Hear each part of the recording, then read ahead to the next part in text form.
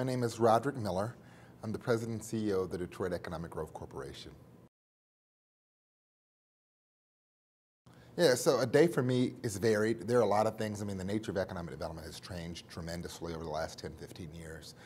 So whereas one time that was essentially always just pretty much working with companies trying to figure out how to get them to locate, which we still do that, it's a lot more than that now.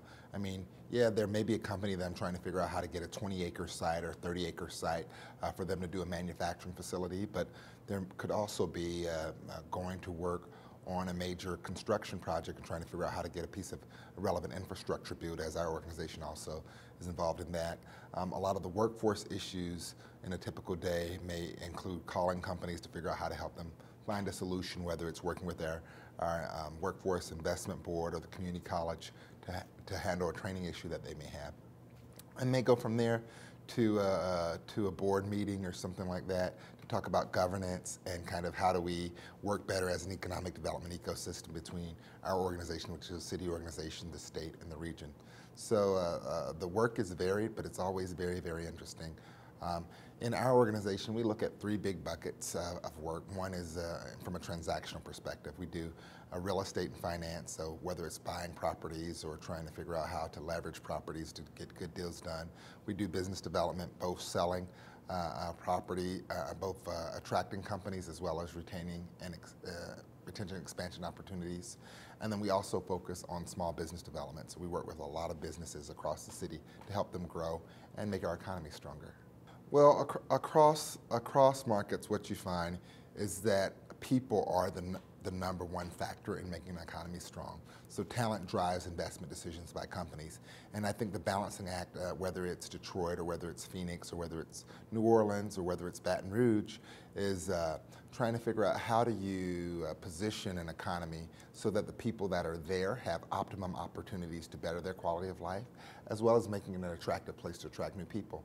And that work has stayed the same everywhere. And but the methods and the tools that are used to achieve results vary.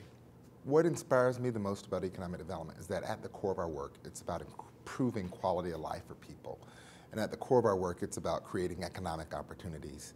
And what we see day in and day out is that there's so much to spare. There's so many challenges. People are dealing with real life issues. But if we can spur an economy to create jobs that allow people to take care of their families, that's a tremendous opportunity and tremendous responsibility.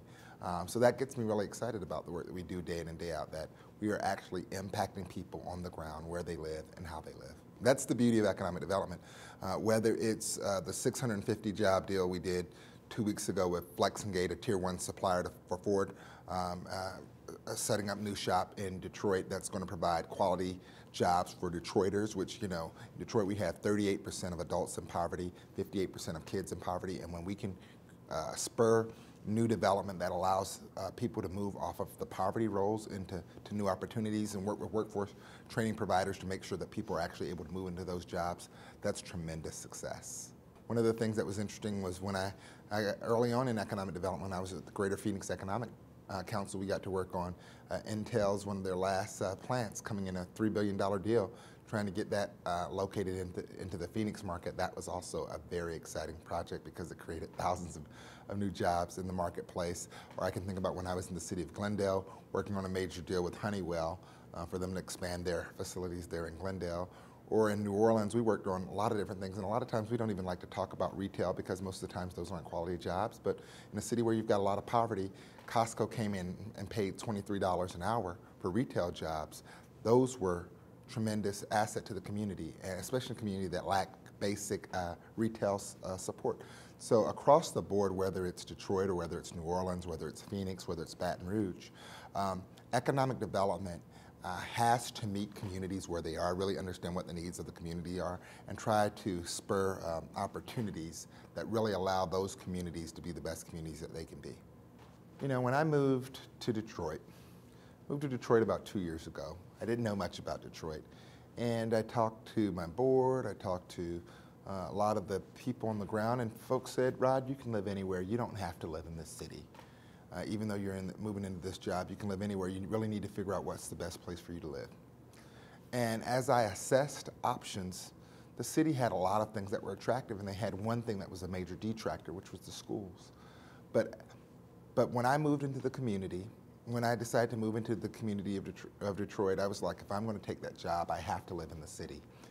And what it did, it showed the community that I wasn't just there to be a part of the recovery or to help people per se, but that I was a part of the community. That was absolutely essential in establishing trust. That was absolutely essential in showing that I was committed to the work more than just, it's more than just a job to me. My living in the community allows me to really understand the issues, the good, the bad, and the ugly firsthand. So I think it's very important for economic developers to live in the communities where they work. The IEDC is a tremendous organization. When I got started in economic development in the early 2000s, IEDC looked very different than it does today. But I would say the IEDC has been a tremendous support in so many ways. The cohort or the collegial nature, the brotherhood, the fraternity that it is, it allows me to connect with other developers across the country, some in similar markets, some in markets that are very different, learn from their experiences, share my experiences with them. It creates a brain trust that's really been vital in allowing me to navigate the realities of different markets. The IEDC has been not just a group that's a professional network, but it's become a network of friends. So the job is a completely different job. When I started in economic development, it was all about jobs and investment. So we would say, so if you had a good year, you'd be like, yeah, in my community last year we did 4,000 jobs or 5,000 jobs, and the average wage was $80,000 a year. So that was a winning. And it's become a much more complex scenario. Economic developers are now being asked to solve bigger social issues because the underlying challenge of these communities is economics. So it's not just about chasing jobs day in and day out, it's about creating economic sustainability. It's about supporting companies in ways that allow these companies to be viable and competitive in a new age of globalization in a way that they've never been before. It's about plugging into workforce development issues in a very thoughtful manner. It's about understanding how infrastructure impacts the ability of an economy to be successful over time. So when I started in economic development, I would say it was challenging, but it was a much more simple value that economic developers were expected to add. Whereas today, we're expected to connect the dots and really increase quality of life, not just in theory, but in reality. I try to look at whether or not we are shrinking the gap, the income gap between the have and the have-nots. That's a very clear metric because at the end of the day, if you just grow jobs on the high end of the spectrum, that really just creates more challenges for those on the bottom end of the spectrum. So really trying to make sure that we grow jobs and grow opportunities for everybody. Another way that we look at that is, we can look at unemployment and employment figures over time, how those are impacted. We can look at labor participation.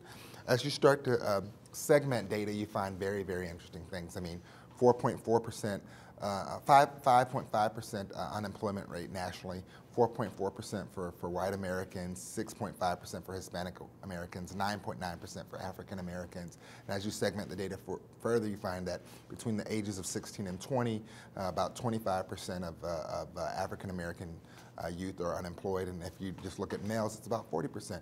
So really understanding the slivers of the demographics in your community and how those different pieces of the demographics are able to plug into the workforce are essential to establishing opportunities and going after jobs that would be relevant to the people that you serve. So for example, one of the things that we know is that for minorities and for women, they are much more likely to build long-term wealth through creating a business rather than having a job.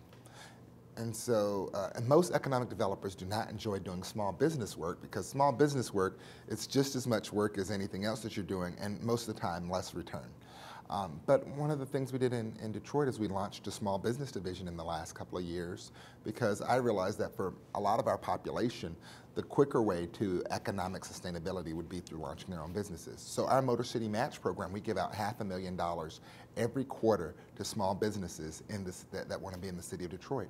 And we provide those, and that's grant monies, but in addition to that, we provide assistance with business plans, helping them identify what area of town they should be in, negotiating leases. So we do that through our small business program. Through our D2D program, we have grown the spend from about $550 million between small and medium-sized businesses in the city and major companies, from $550 million 3 years ago to $930 million today. Through our Green Grocer program, we've invested about $6 or $7 million in groceries to solve the grocery challenge of the city, the food desert challenge of the city, and it's leveraged over $30 million in private sector. So, for example, that's one way very directly to address it, to recognize that some folks might be better, might have better opportunities through launching their own businesses. So, targeted programming. Another thing that we've done is we go into we work with the universities, we go into the schools, those sorts of things, to try and find ways that we can partner very specifically to help people identify opportunities. And we work closely with businesses on a lot of these things. So the more direct answer to your question is that the problems are very specific, and the only way that you solve the problem is by going all the way down at a very granular level and meeting with the folks that it impacts and understanding what they need to be successful. Economic development has changed a lot since I've been in this field the last 15 or so years. The reality is it's going to change a lot more. Keys to success are this. Number one, be principled, have integrity, be honest. Number two, I would say, is be a student of the field. Be intellectually curious. Read a book. Read a lot of books. Read a lot of articles about trends that are happening globally and trends that are happening locally and nationally. Number three, I would say, is don't be so ready to jump to find a new job. The beauty of economic development is that in most organizations there are a myriad of skills, there are a myriad of functions that are available. So learn as much as you can.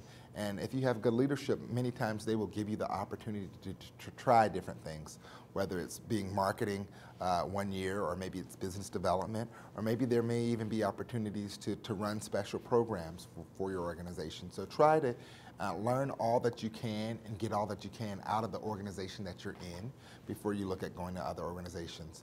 Number four, I would say, is that long term, in this field, a lot of times you do have to move around. So be open to opportunities globally, be open to opportunities around the country. And I think there's no higher compliment than for a community to say, you know what, we like what you have, and we need you to come here and help us solve our challenges. And last but not least, find good mentors.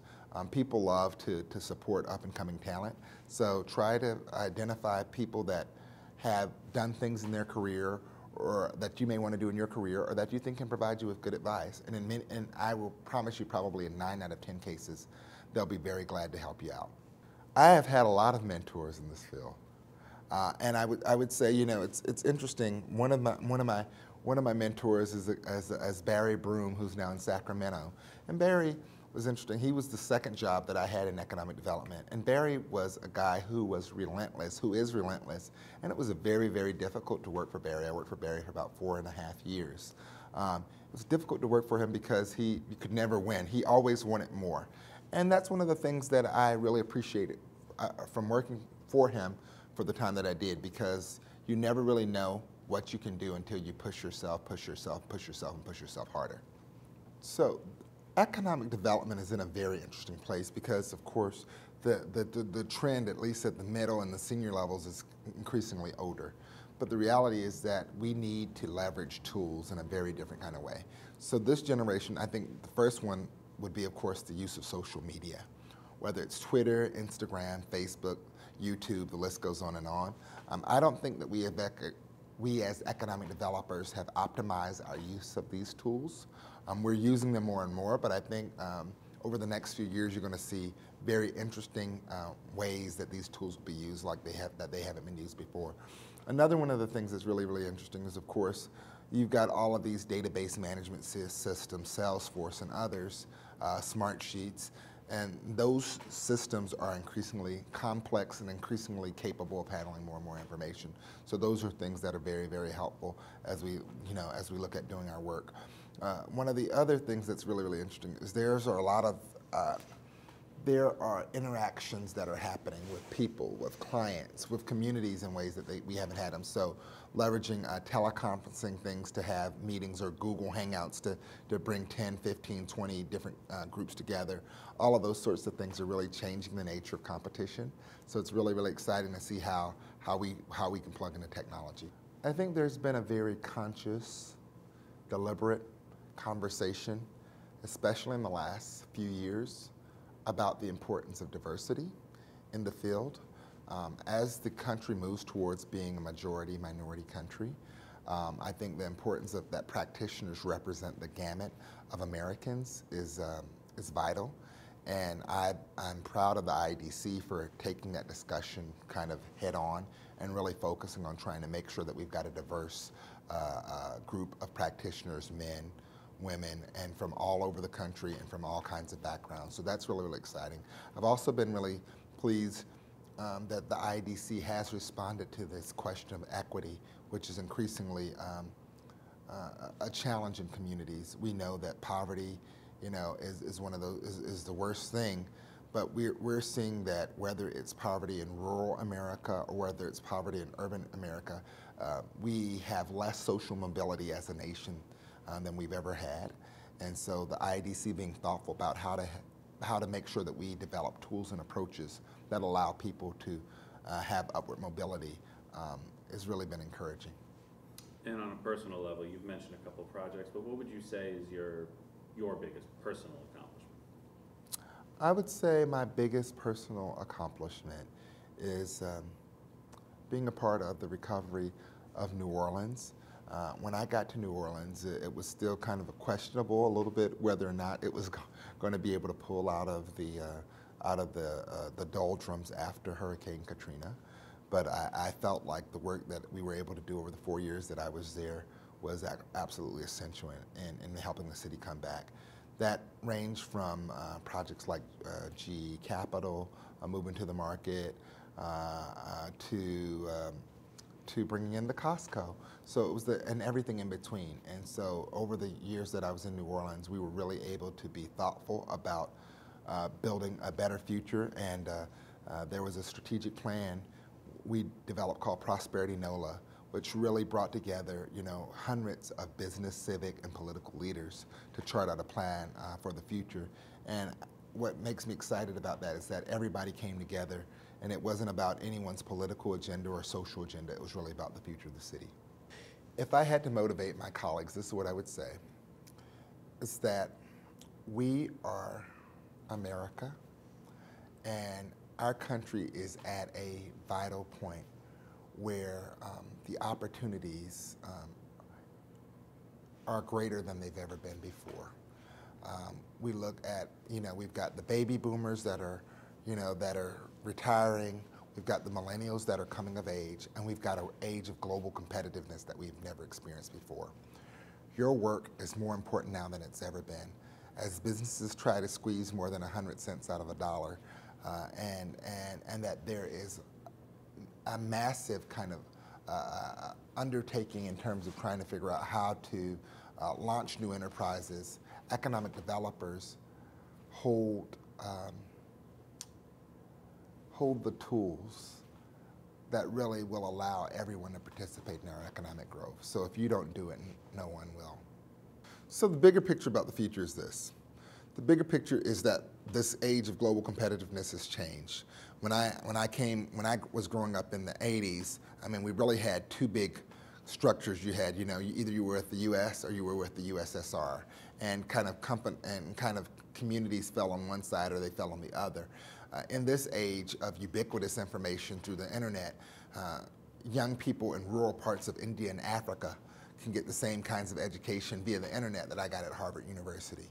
What that means is that knowledge is expanding at a more rapid pace, and people can compete that formerly couldn't compete. So gone are the days of just when being an American meant that you had a certain level of lifestyle and had a certain level of opportunity, because everybody has an opportunity. The internet and information has become the great equalizer. In this age, we have to be very, very intentional about making sure that we are positioning ourselves as a nation and as communities to be who we want to be. And so I think the future is very, very bright, but it's what's going to be interesting is that we're going to be connected in ways that we haven't been connected before. Looking at partnerships with foreign cities and foreign communities around different buckets of work is going to be important. Understanding how to attract talent and how to develop talent is going to be more important as economic developers than it's ever been. The importance of placemaking, the 20-minute community where you've got, access to jobs, access to amenities, access to healthcare. Those kind of concepts are really what are going to drive community sustainability into the future. So I think that those are the types of things that we have to look ahead to. So it takes a few years. I would say it varies depending on what kind of organization a person is in, how expansive the scope of that organization is, whether it's a regional organization, a state organization, public-private partnership, all public, all private, or even at the city level. So in general, I think in a couple of years, and probably 2 years, one can probably gain the core elements needed probably to do what they need to do in their particular role and maybe in their particular organization. But to really understand economic development, I think it's an ongoing process. No one has ever got the complete body of knowledge around everything that economic developers need to know. But I would say in 3 to 5 years, if one is really focused, they should be able to gain the majority of the tools that they would need to be successful in this field.